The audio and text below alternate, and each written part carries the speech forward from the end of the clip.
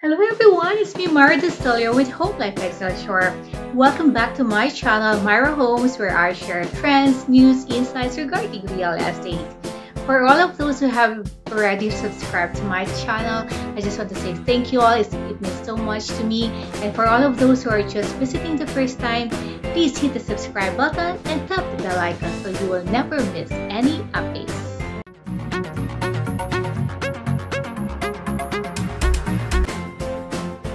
Hello everyone! Again, welcome back to my channel Myra Homes, where I share insights, news, trends regarding real estate. And today I'm going to share with you regarding the difference between owning and renting. Which one is the best? Is it just keep on renting, or just need to purchase? We'll be differentiating the advantages and the disadvantages of both. So stay tuned. So which is best? Is it better to rent or buy a home? Well, most adults ask themselves this at some point as they form their goals and plan for the years ahead. Before we answer the question, here are some things to ask ourselves. Owning and renting each have their advantages, but what is best for you depends on your circumstances. So these are the questions that you're going to ask. Are you financially ready? Do you think the house is a need or want, or is it an investment in your retirement plan? So what will be the duration of your stay in the home? And are you prepared for the down payment? Can you afford the monthly payment or the monthly mortgage and its components? So are you emotionally ready? And are you ready for commitment? So these are the things that you're going to ask yourselves if you are considering to own or to rent. So what are the advantages of buying a home? First, you will be controlling over housing expense. By selecting a fixed rate mortgage, the homeowner assures that the housing costs will not increase for the next 5 years. So mortgages are renewed after 5 years at current rate of interest. Second, you build your equity, some of which monthly mortgage payment goes toward the loan's interest. So other portions may go toward property, taxes to the city, and the remainder pays down the loan principal. So every dollar you put towards your loan's principal represents a dollar of equity. So you are building your equity, then rent. Third, improvements increase your home value. A homeowner can also increase a home's value through some home improvements, renovations, thus both making your home more comfortable and enjoyable while growing its loan-to-value ratio. And fourth, it will be tax advantage of home ownership. So there are significant tax benefits associated with buying a house, both at the time of purchase and for the duration of time you own the home. And then next will be current mortgage rates are relatively low, especially these days. So interest rates vary through the years, but if you get the fixed rate, then that rate will not go up, will not go down. Your monthly payment will stay the same. So it is relatively low.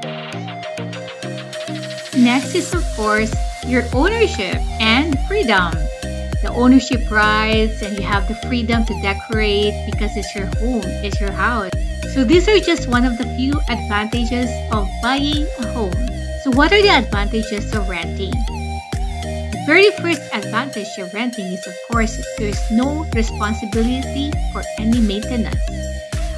Admittedly, this is a big one.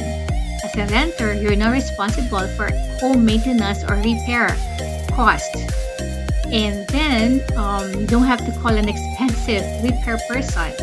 So you just call your landlord or superintendent, and then renters in condos, townhouses, or apartments do not have lawn and grounds care obligations.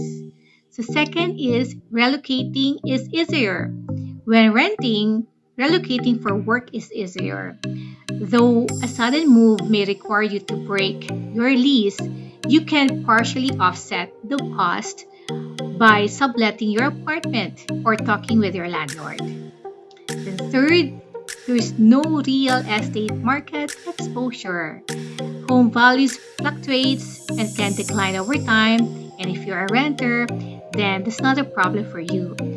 If you're not owner trying to sell, then it is. So what are the disadvantages of owning a home? So first is maintenance. Of course, we need to maintain our house. We have to have our lawn care, snow removal, and everything. Gutter cleaning and other regular home maintenance needs. Second, when buying a home, we have upfront and closing costs. This includes our down payment, deposit, which typically ranges from 5% to 20% of the purchase price. And then sometimes there's home appraisal, home inspection, and property taxes. The third is loss of relocation flexibility. Well, it is much easier to break a lease and move out of town than to arrange for the sale of a residence. So these are just some of the disadvantages of owning. And what are the disadvantages of renting? Well, first, there is no equity building. The monthly rent just goes to the landlord and it represents the fee you pay for using the property. Second, home improvements go to the landlord also. So any structural, decorative home improvements that renters make belong to the building owner and will have to stay behind when you move to a different place. So it's not yours, it's still theirs. So after all is said, the decision to buy or rent depends on the prospective home buyer circumstances. So there is much to consider when you want to buy a home.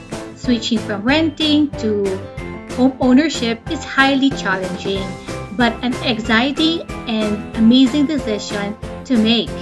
So owning a first home or first house is the first step in the direction toward the home we've all been dreaming of. So because at the end of the day, as we all know, there is no place like home. So that's all, folks. Hope this gives value to all of you. And for all of those who haven't subscribed to my channel, please do so. Please hit the subscribe button and tap the bell icon so you will never miss any updates. Please stay tuned. I have recorded a short video for all of you guys. And as always, peace and love. And thank you so much for watching. Bye. Till next time.